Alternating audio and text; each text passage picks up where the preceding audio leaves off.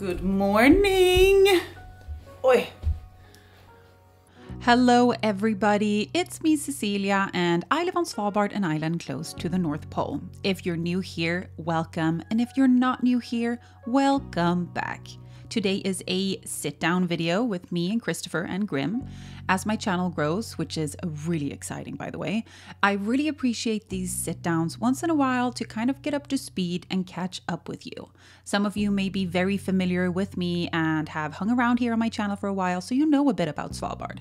And some of you have never even heard of this island before.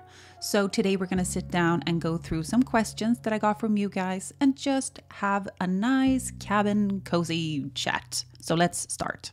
Oh, good morning. Good morning. How are you today, darling? Very good. Very good. Today, we are going to do a Q&A, which we haven't done in a really long time. I don't know when was the last time.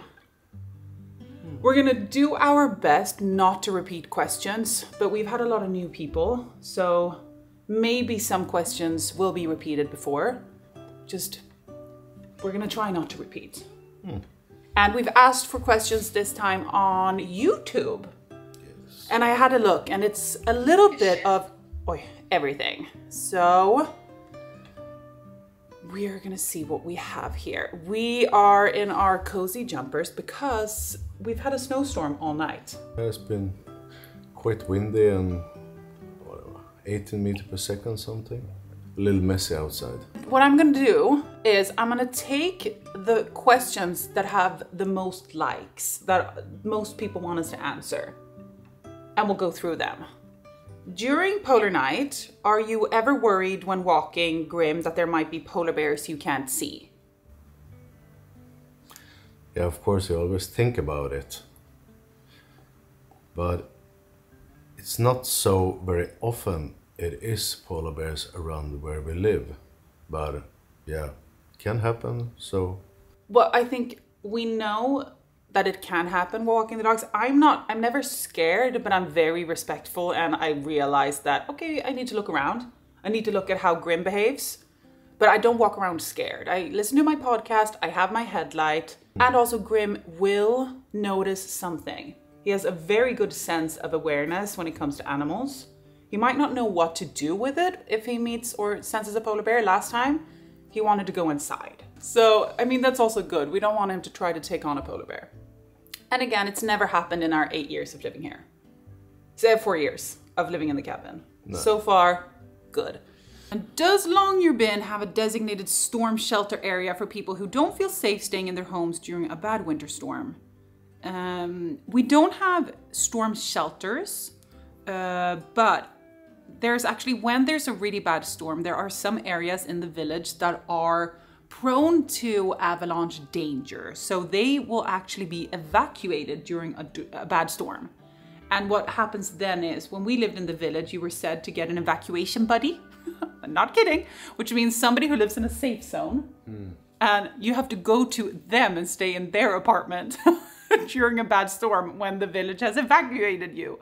So you would go to your storm buddy, and if you didn't have a storm buddy, I think they could provide somewhere to stay, right? I think it's probably the hotel. I think the hotel, yes. But what often happens in those occasions is somebody would, like, people are so nice up here. I remember when we had a really bad storm, people who were living in the safe area and had extra bedrooms would write on Facebook and say, we have 2 bedrooms. So if anybody's evacuated and don't have anywhere to stay, please come to us. And people would have like dinners and like, if anybody isn't at home and can't eat today, please come to us. We have dinner for for 5 extra people. Like, I love that about the village. Whenever we have a little bit of like bad weather or, you know, some sort of crisis, everybody comes together. And we've had some really bad storms. So weather can be very brutal, but the village rallies together.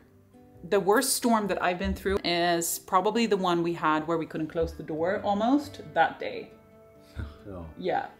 But everything, our house completely kept up. We lost a windshield to one of the snowmobiles because the wind turned all the way around in less than, 20 minutes. It was wild. I think we lost a little bit more outside under the roof. Oh yeah. But Your approach to the simple things of everyday life are so refreshing. Is there any particular food, sport, or activity you miss by not being in a more urban environment? You can take this one. but food, yeah, you always miss food. You know? The summer is definitely something that when you're on the mainland, you can always go pick strawberries, corn, fresh vegetables everywhere. And I miss the vegetables. Like Oh, yeah. the summer vegetables when you pick it at a farm. Yeah. Because that one has so much better taste in that. But when you go down to the mainland, you can always go to a lot of places to eat, and that we do that. Yeah. If for some reason you could no longer live on Svalbard, where do you think, as in the entire family, you would make your move? I think Portugal is right up there. I've been thinking, like, I don't want to move from here in a long time. And I think I always want to have this as our base. But I think it's a good idea to kind of like, okay, where would we split our time? Because I think that's more where I am at. Like, where could we be half of the year if we don't want to be here the whole year? And for me, I land on Portugal every single time. Because the people, the culture, the place, the accessibility, it's close to so many things. I just love Portugal. And it's also not too hot. And I love Portugal. Oh. And my parents are there. So I'm there so often that I've gotten such a good idea about the country. And I think also the safety, the fact that it's such a safe country. No, I would also like to stay in Norway somewhere. Yeah, oh yeah, of course. So, okay, so Norway is yours. Your pick? Nah, not pick, but it's one of them. Yeah, mine as well. Norway is definitely on there. I could so have a cabin, and live there. Or I could live in, somewhere where it's close to nature as well. Because Norway's beautiful. What do you think about Portugal? Is that also on your list? Yeah, it's a nice place. Super nice to stay there. What is your daily life like when the camera isn't going and you don't need to worry about content making? Is it the content we see, or is it created especially for us? And most of it is what we do. Channel came from just what we're doing and that being the focus. I never said, oh, I'm just gonna do something to film it. I said, okay, I'm doing this, I might as well bring a camera. And that's how this channel was born. Oh. So, but now that we're, been doing this for 3 years, I'm trying to find a little bit more stuff to show you guys. But it's a mix, but 99% of the stuff we do, we just bring you along on something that we're doing. Okay, I have 2 questions. Do you think they might be expanding the town, building new places to live and stores, etc. in the future? I don't think that's ever gonna happen. That's 100% sure it's not gonna happen. It's not gonna be any bigger. Yeah, and I think that also answers another question where somebody asks, do you think now that you have this channel that it's going to become overpopulated here or something? We have a limit on how many people can live here because we have a limit on housing. That's already full since years back. It was already full when I moved here. Yeah, so 10 years ago, it was maxed out. And that is the same thing now. And they have actually removed some houses due to some issues with the safety of them. So we've gotten less housing, and then they built some new, but it's only to make up for it and make better housing for the people already living here. Yeah. So they have very strict regulations on how big the village is going to be. There's still a lot of space. They are not going to use it. They are not giving out any more lots for cabins. There's a plan for Longyearbyen that has been for decades, and they don't prioritize either tourism or building out the village. Right now, I think their focus is just containing it and making it as green as possible. No. And keeping the nature preserved. So they're putting in a lot of different nature laws and restrictions on where we can go and stuff like that to keep the Arctic kind of pristine. But they won't be, they're not gonna, there's no risk of overpopulation, and like we have the jobs that are available. You can always move here, but you kind of have to like wait until there's a few jobs available. That's what it often is like. Yeah, and I think today it's more you have to have a place to stay, apartment, and that's almost impossible to get. Yeah, the apartment is the most difficult thing. Like when we were looking at an apartment, I think people misunderstood. our point was that we might buy an apartment and then rent it out to a person in the village, like a normal rent, and which would actually make it just not easier, but it was already been rented out by a private person. But that was our just goal with it, not to do anything else. We didn't want to live in it, but that would probably make it easier because buying an apartment is difficult. Yeah. So, but we gave up on that. The prices are completely crazy at the moment. They're so high. Okay, even though you've gone through many polar nights, what is something that still amazes you and Chris and you are still shocked or surprised by? To be fair, every year that we go into the polar night, I know what's coming. So the first day when we wake up and it's pitch black all day, I'm still a little bit shocked by it. You know what I mean? I think I'm surprised how fast it goes. Yeah. Well, fast into the polar night or out? Both. Yeah. No, but it's a quick season. I think could be longer. I agree. I love polar night. Oh, the people with seasonal depression. How do we battle things like that? The thing is like you move to this place, and if you don't like it, you move back. This is not a temporary place that you live all your life. Most, like 99% of the people. You have a small population who's been born here and still living here, and many people who live there a long time. But you move here, work here, and then go back to where you come from or another place. So I see people who move here and stay 1 week. It's not for me, and I move back.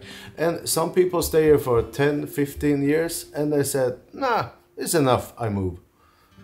So, like, it's a little bit like, it's not a real community. It's a real community, but you can always move from here. Yeah. And you move here and you move back.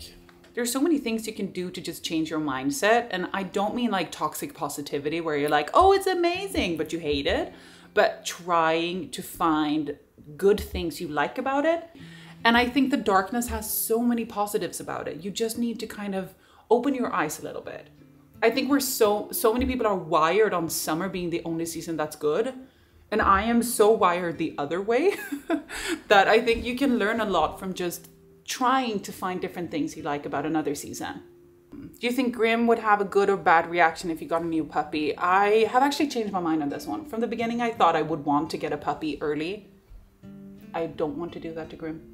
Nah, I think he likes to be alone. Yeah. He's here, by the way, and he's not even moved. Sleeping. I don't want to do that to him. I want him to be the only dog and enjoy that calm and silence. And I see Grim when I take him to friends who have dogs. He plays for 5 minutes and then he just go away and lays under the table. Yeah. He's not much of a... Yeah. He likes his own space. Like he needs to live his whole life first. And then I could think about having another puppy. Because I couldn't, and also he has so many weird things about him. If he spreads his fear of floors to a new puppy, it's over. Like we can't have another dog scared of floors in our cabin. Oh, come. Oh, we woke you. Oh, here comes Sleepy. Jag kom hit. Jag kom. Gå med din lilla ben. Jag kom fram lite till. Här. Oj, oj, oj, oj. Oh, där är du, ja. We were just talking about you. We said only nice things. We won't get you a puppy. You're not getting a puppy for Christmas. Okay. Will you do Vlogmas this year? We are going to do the Christmas baking, which means I get DRUNK. You can't hear that word. It's not for babies. I'm going to get glug. I'm going to drink mulled wine and have the best time of my life. And Christopher's going to bake. And we're going to see if he's going to allow me to bake something. That's happening this year. I think I might also do a vlog week during, not Christmas, but before. So we're going to see. But we have lots planned. What are the horizontal parallel lines on the mountain behind town? Sockertoppen. Avalanche fences to protect the village from avalanches that have happened on the mountain and that have killed 2 people and also ruined houses. So they don't want that to happen again. How did you guys become such fans of Tractor Supply? Okay, so this is how it began. I started dating Christopher ages ago now. I was visiting my sister who lives in America. We have to first explain this. In Sweden, America has always been a little bit of Disneyland for us. Which means when I was younger and I went there with my family, my biggest dream was to get a Starbucks cup. Because that was what was cool back then. Or the I Heart New York t-shirts or I Heart, that was like, if you came back to Sweden with that, it was the coolest thing you could have. Also, if you go to H&M in Sweden now, we have your schools on sweaters. We have fake merch because in Sweden or in Europe, I should say, it's a trend. So we have Harvard merch in H&M and, you know, like it's a thing. So when I went to America, I was like, well, my boyfriend is a wood chipper man. He's a mountain man. I need to get him something mountain-esque. And I had been in a Tractor Supply with my little sister before, and I was like, I love everything about this. So I went into Tractor Supply and I'm like, they have the best hats. So I'm gonna buy him some because I feel like that's gonna suit his personality and his kind of style. Also love that it's such a random thing that nobody else has. That's what I felt like, especially here in Europe. It's not a name brand.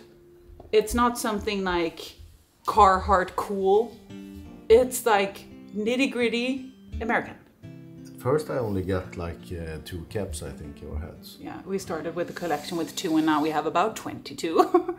And Bass Pro is cool. Bass Pro, oh yes, Bass Pro, which is now Cabela's, I guess. But Bass Pro is cooler. Cabela's just doesn't feel as cool. I like the branding for Bass Pro. I really enjoyed the 2 videos about living in Svalbard with children. Can you make a video about education and how life is primary school kids? I can't, because filming kids and putting children on the internet is, one, something that I'm not very comfortable with. Also, you can't film in schools. The video we did with Arvidas was because we know them and they wanted to share this, and we did it in a very, you know, easy way where it's focused on the parents. It's very difficult to do those kind of videos when the planning stage, and also when we were filming at the kindergarten. That was a fully, like, a thing that we needed permission for. We had to email, we had to show what we're doing, we had to show an edit. Like, it requires a lot to be able to only use, I think it was 30 seconds of footage, not even, from that place. Every single parent had to be approving of this idea. So I just don't feel like that's something that it's a great thing to, it would be so interesting, but if it's a little bit too difficult, to be honest, especially for like a one-man show on YouTube like this is, it's too difficult. Can't film in school, can't film any other kids. Like, you have to be very mindful of it. And also our rules here in Norway, which is what I have to follow, is a lot different than America, for example. Like when it comes to, let's say something is alcohol, I can't even show a beverage bottle, while in America you can drink and you can show and everything. Like, we have completely different laws and rules, so I have to follow that. Norway have super strict laws against, like, to film children, minors, or everything. So, like, we couldn't film anything on the kindergarten. Nothing. Place. So what we showed and what we filmed was pre-approved by a lot of people. Like, sent in footage, edits, and, you know. So also, we don't get that as often now, probably because we've answered it so many times. Like, if we want kids, I still don't know. I love that you're behind me to have to do this.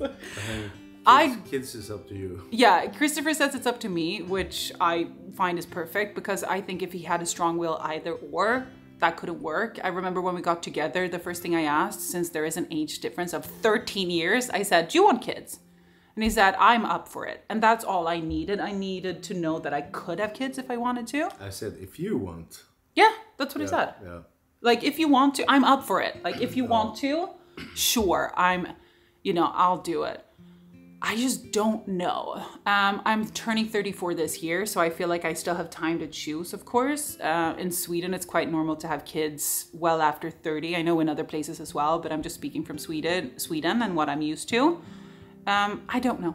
I don't have a big desire to have kids, but I'll see if it changes. I think if we would have kids, it probably would end up being one, considering my age. But I don't know. Also, who knows if we even can have kids? That's also another thing to think about. But I think it's important. You never know. No. Never know if you even can have kids. So if I decide that I want to have a kid with Christopher and we should have a family with a child, we have a family with a dog, I hope that I can have a child if we do decide to have one. So I don't know. Oh, speaking of that, do you ever feel like you're missing something by not having kids? So I feel the other way around. I feel that a child could disrupt my already really enjoyable life.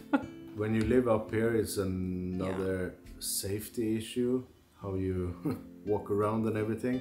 And when you go on trips, and if you have a child, then you have to step up that game.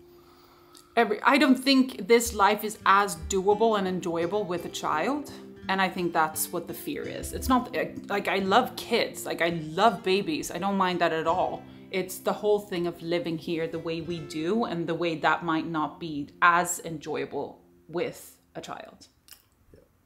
So I don't think if you don't want kids, that I don't think you're missing anything. Not that it's wrong to have kids. I think both lives are completely fine. You know what I mean? Like, I feel both options in my life could be amazing, but it's just like what I would choose for us. And I don't have to see a child in my future. If I look at just us two getting old together, that is perfect in my world as well. So I'm on the fence, like, but at the same time, I could equally show up next year and be like, look, we had a baby. That's like, I have no idea. So I'm not gonna rush to anything. But at the moment, it's more towards no than yes.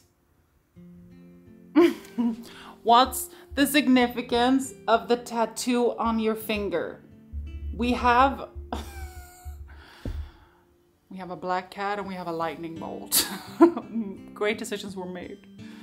No, I actually love them. I don't have any significance. A lightning bolt, I love Harry Potter and everything that has to do with it. They do have significance. Black cats, I love black cats only. I actually got this tattooed on Friday the 13th. I didn't even know. He's like, oh, that's a interesting choice. I'm like, I love black cats. They're gorgeous. So that's what they are. I was a cat girl before Grim came into my life. I had two cats, Pixie and Peaches. I stole Bob Geldof's daughter's names. Do you know that? No. He has kids with the weirdest names. He has Pixie is one, Peaches is one, Heavenly Hirani Tiger Lily, that's one. Then we have Fifi Trixie Belle, that's another one.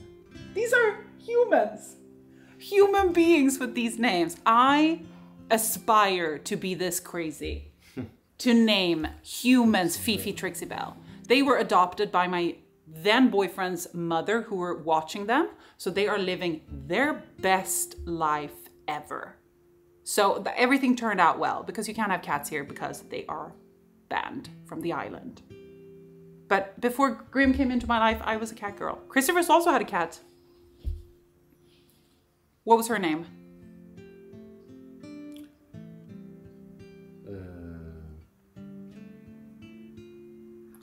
Awkward. Bysen. Bysen. Är det sant? We want to say thank you for being here.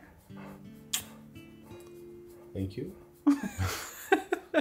No, we really, really appreciate you. This is now, I think, the 4th polar night, and I'm more excited than ever. If I look back at all my videos, I've had different gear, different experiences, different jobs. Yeah, Grim, are you okay? You want to go outside? He wants to go outside. Morning walk. Yes. But thank you so much for watching. Check out our recipe guide. There will be a baking one coming up. I'll put in some footage. Look at those cookies. Look at those buns. Look at those. What else do we have? Look at that goodness. Tastiness. Look at that tastiness. Christopher's also, he's naming the recipes, and so far we've got, oh, chocolate tasty yum yum. I'm like, yeah, no, we can't do that. So one will probably be called chocolate yum. if Christopher's deciding. But so that's going to be coming out. We also have Patreon. Thank you, sir, for attending today's Q&A. Thank you. I love you. We're matching. We love you guys. See you. Bye-bye. Next week. Bye! Bye! Säg hejdå. Hejdå. Bye! Hejdå! Just på. det! Du måste ju faktiskt börja säga på svenska. Okej. Ha det! Hejdå. Hejdå! Grim, kom och säg hejdå. Kom! Titta här! Titta här! Kolla här! Ser man honom?